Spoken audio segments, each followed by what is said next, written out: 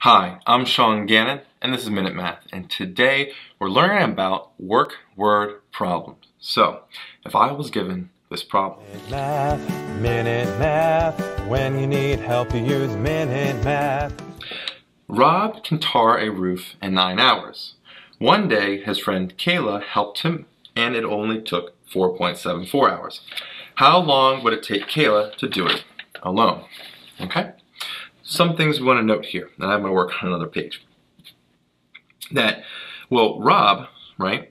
The work here that Rob does is Rob's rate times 9. So whatever that job is, it takes whatever Rob's rate is times 9. That same work is equal to Kayla's rate times T. We don't know what that is, okay? But together, we know that same job, W, is equal to R plus K, each one's work rate added together, right? They're working together, and it takes them 4.74 hours, okay? Well, where can we go from here? Well, we know that work is equal to R times 9.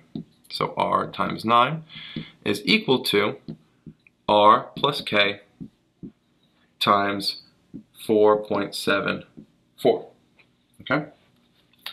So now what we want to do is, well, what can we do, right? We want to distribute this 4.74 to both sides here, and we have R times 9 equals 4.74 R plus 4.74 K being distributed.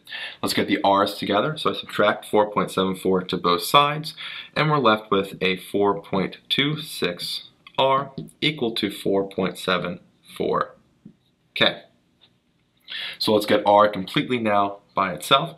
Divide both sides by 4.26, and R is equal to 1.11267 K. So where can we go from here?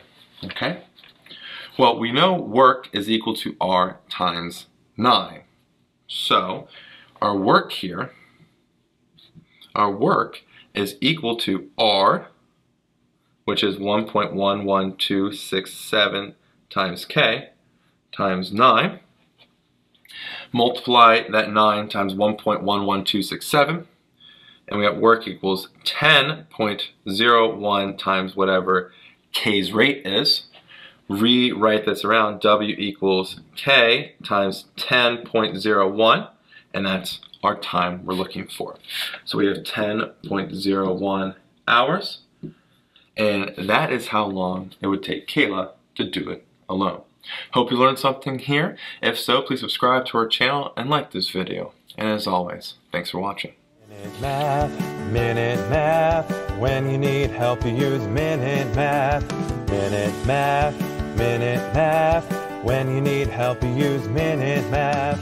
MinuteMathTutor.com